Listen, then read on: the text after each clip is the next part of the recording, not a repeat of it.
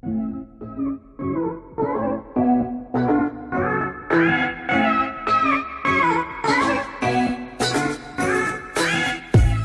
guys, welcome back to another video. I want to say happy Friday.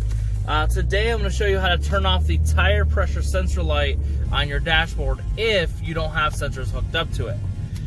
In my case, I have sensors, but they are not synced with the factory system. So this will show you how to go ahead and bypass it and get that light to be turned off. And huge shout out to Jason for helping me find the original video for this. So the channel that this video originally came from was called Nacho Libro. So if you guys are interested, check out his channel. His link is in the description below. But really, small channels do help bigger channels, and I want to give credit where credit's due. Okay, so here's some tools you might need. Wire strippers and cutters, a wire 10mm ratchet, or a ratcheting wrench would be your best bet. Maybe a pry tool. That's really about it. Okay, so when I get in the car,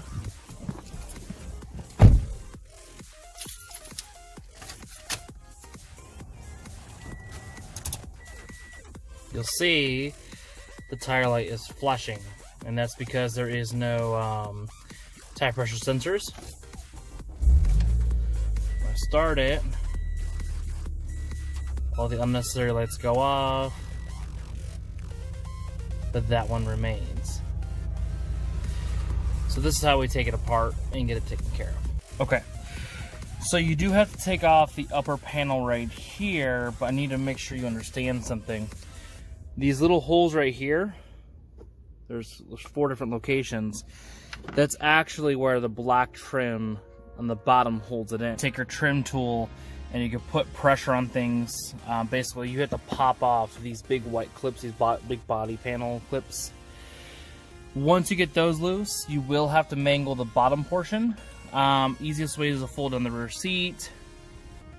Turn off this light. This light does get hot if it's on, so make sure you turn it off. And just pull back on it. There's a couple spots where it pops out.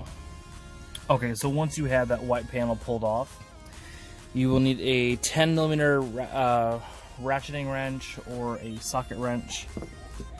I just have a little stubby guy here, and then I used a razor because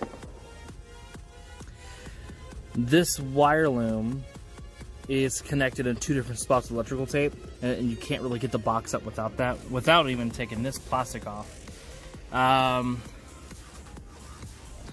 If you look right here, where my finger's pointing, that's where the bolt actually, or the box mounts to, and it actually sits inside this cavity well right here.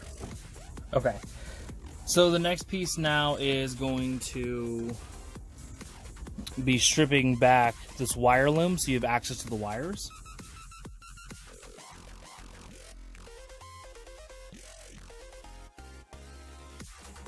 Okay, so from here you're going to be looking for a dark blue wire and a pink wire on the back side, but first let's go ahead and take off the tape here.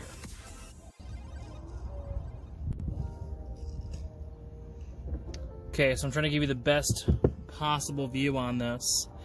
I know it's a little zoomed in, but basically you're going to want to tap this blue, this dark blue, to this pink right here. It's like a cotton candy pink in person right here. Basically you just direct that to there. So let me do that real quick. Now once you go ahead and get them disconnected, you're going to go ahead and connect the blue to the pink. What I'm doing is I cut a separate cable to make this life easier. Okay, so once you get those wires tapped, it'll kind of look something like this. You have your dark blue and your pink, and then those connected back to the pink.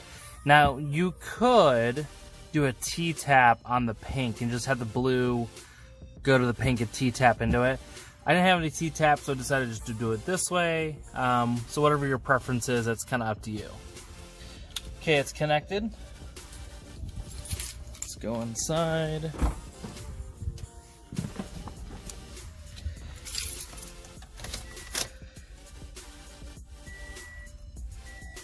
As you can see, no tire light.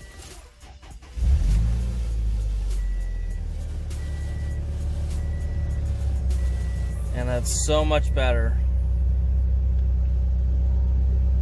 Okay, and then once you get your wires tucked back away and taped back up, you're good to go.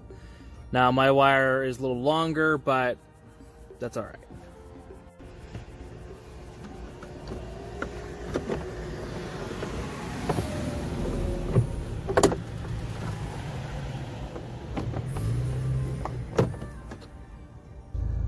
Well, that's it for today's video, guys. Thank you for your continued support. Questions, comments, feedback, leave that below, and I'll see you guys next week.